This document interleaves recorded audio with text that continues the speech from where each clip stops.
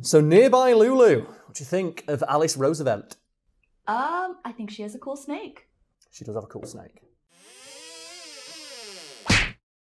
I can't imagine it's very easy to grow up with a famous parent, because it can't be easy to have your every achievement compared to the person who used to embarrass you when you were a child. With that in mind, I'm pleasantly surprised to tell you, our audience, that Alice Roosevelt spent pretty much her entire life kicking the ever-loving out of her father's shadow.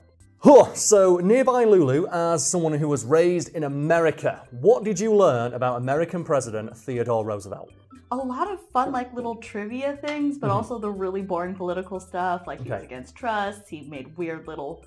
Okay, so for this channel, can we just hear about the fun trivia stuff? Because that's the kind of... Well, I mean, you know, just the typical stuff you hear. Like, he was a really sickly kid and his parents were like, none of that, and just made him do boxing until he got his asthma away or something like that. Yeah, he boxed asthma out of his own body, and he famously was skilled in both boxing and judo and would randomly throw down with people in the White House.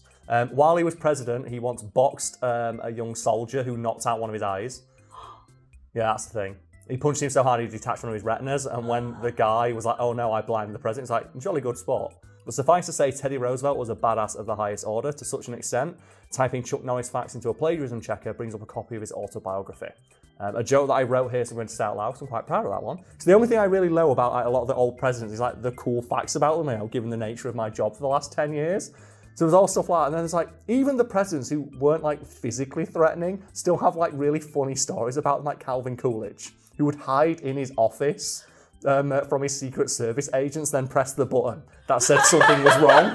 Because, fun fact, the president has a button in that office that like, shit's going wrong, I need the Secret Service in here with guns, like right now. And he'd press that button and hide under his desk while giggling. And he's the president. Wait, wasn't that Trump's Diet Coke button? The Diet Coke button, yes.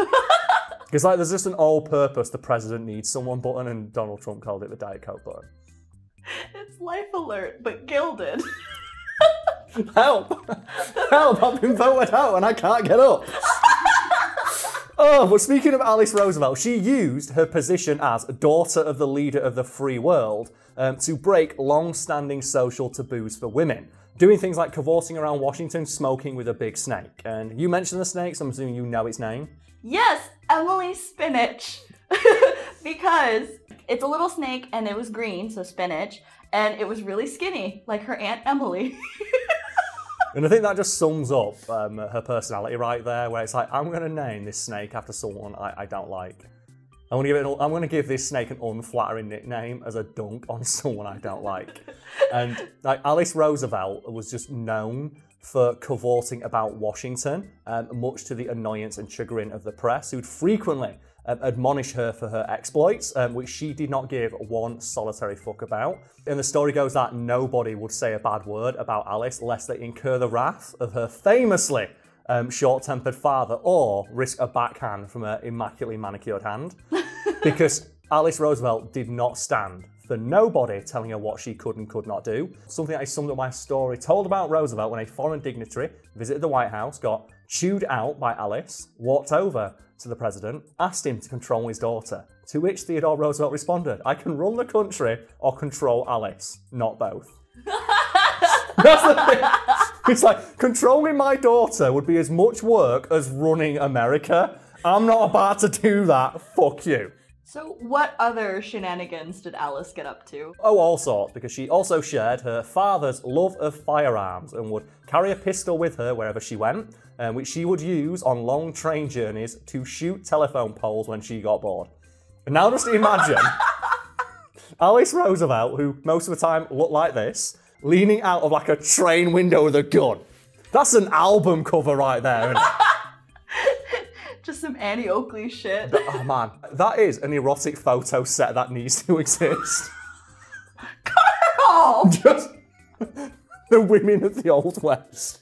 Bam! But as Alice grew and matured, she turned from a young woman who wouldn't let a man tell her what to do into an older woman who wouldn't let anyone tell her what to do. By all accounts becoming a very witty and acid-tongued woman, dubbed by the press the other Washington Monument. Oh, hell yeah. And one of the habits that Alice adopted in her later years was wearing a very large, impractical, but also stylish, wide-brimmed hat. And eventually someone worked up the courage to ask her why she wore such a fetching but impractical hat. And do you want to guess what Alice Roosevelt's response was? I think what's the pettiest reason you could wear a giant hat? Personal space? It was exactly that, yes. It's because she was so pissed off with men she met trying to kiss her on the cheek to say hello. Ugh. She wore a giant hat so that they couldn't get anywhere near. And she would reportedly find it endlessly hilarious when she'd meet with politicians trying to, like, you know, just score some points with her. And then, just try to figure out a way to get in before they realise I'm not getting through that. Like, the shit from Gallagher could not get through. I'm now kind of picturing just like tiny old lady with the exact same size of hat, no scaling down, Lady Dimitrescu's hat. That massive hat. I'm just picturing that one scene from Scary Movie 3 where for no reason a sheriff's hat gets bigger in every scene. To the point where it's so massive they can't get into their car. I doubt you'll be seeing anything strange on this farm for a long time. We'll see. So that makes her sound, you know, a little unapproachable. Yeah, it makes her sound like a bit of a crotchety old lady, doesn't it? So I should point out that Alice Roosevelt reportedly was happy to talk to anybody. She just didn't like arseholes and was unafraid to voice her opinion when said arsehole entered the room, and would do so loudly knowing that there's no fucking way they're going to disparage the daughter of Theodore Roosevelt. And she famously, in her home, had a cushion which had the words, "If you can't say anything nice, sit next to me," written on it. And that was one of her most prized possessions. And she just sits like, "You can't say anything nice, come sit. I want to hear all the Washington gossip."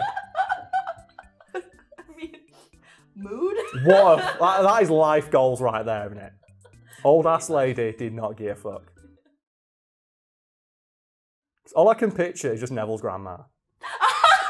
Big hat and everything. With like the vulture on it. But for Roosevelt, it's like the eagle. The bald eagle's just on top of the hat. Oh my god! So do you know what we could do now? Let's create the ultimate stay the fuck away from me hat. It's been a while since we've done a Photoshop. So we're going to start with the best picture of Alice Roosevelt we've got available to us, behind us now. We're going to start with, as you mentioned, Lady Dimitrescu's hat. And then on top of that, let's put on just an American bald eagle.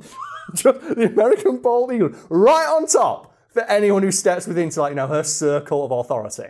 Should we put a taxidermy eagle or just a whole ass bald eagle nest? The nest! It's the actual nest, because you know no fuck's getting a bald eagle nest. Do you know around her face? Do you know those things they have on, like, sombreros sometimes? Those, like, corks on strings? Just so, like, no one can step in. What else can we put on there? What are those pamphlets that Mormons give you that say, "Do you have a moment to talk about Jesus Christ?" That's an American reference there. So if you think that's something that'd keep people away, we can put that on there. You know, put it in the eagle's mouth. It's a Mormon eagle.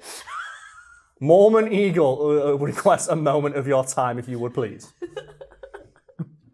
Just on the edges of the hat. It's on the edge of the hat, razor blades. So have you ever seen that, like, amazing video that was distributed to police called "Surviving Edge Weapons"? No. And they have like a montage in it of like, oh, here's how like criminals will hide knives inside objects. Because like I think Red Letter Media did an amazing breakdown of it, and they just show a guy who hides razor blades inside his Coca-Cola hat. What? So razor blades in the hat. Do you like the Peaky Blinders? Uh-huh. So they got their name putting razor blades in their hat and then slash it, so you got that. Actually, you know what? Instead of razor blades, find the edge from Kung Lao's hat in Mortal Kombat. Do you know the guy who throws his hat? And then, just because I want the edges of the hat to just put down the laser grid from the Resident Evil movie. Do you know the one that cuts Colin Salmon in half? No. Which I only want to mention because it cuts Colin Salmon in half, and I like saying Colin Salmon because his name is Mr. Salmon. And he's such a good actor, and he's just called Mr. Salmon. Why? Why did he try and dodge a laser by doing a backflip? Because they have a reference to that in Resident Evil 4 where Leon Kennedy dodges that. You don't get this reference, but I fucking do. I mention it now because, like, in Resident Evil the movie, they get like Mr. Salmon gets cut in half by lasers, and then they have it in Resident Evil 4, and Leon just does a backflip over it. He dodges lasers by backflipping. Which means that the only person who could ever approach Alice Roosevelt would be Leon Kennedy, which makes sense. His mission is to protect the daughter of the president. So you know what? The last thing I want is Leon Kennedy just out of fucking frame. The shit he beats to get the president's daughter back is insane. Like, that man, like, he gets 10 bullets in a pistol, and he fights, like, a giant salamander, and a 18th century nobleman who's, like, 4 foot tall, and an alien from Alien. But can he fight weirdos who really want to give a woman a kiss when she doesn't want one? I think he could, yeah. If that game's taught me anything, it's that Leon Kennedy is very, very good at getting rid of handsy men trying to grab the president's daughter.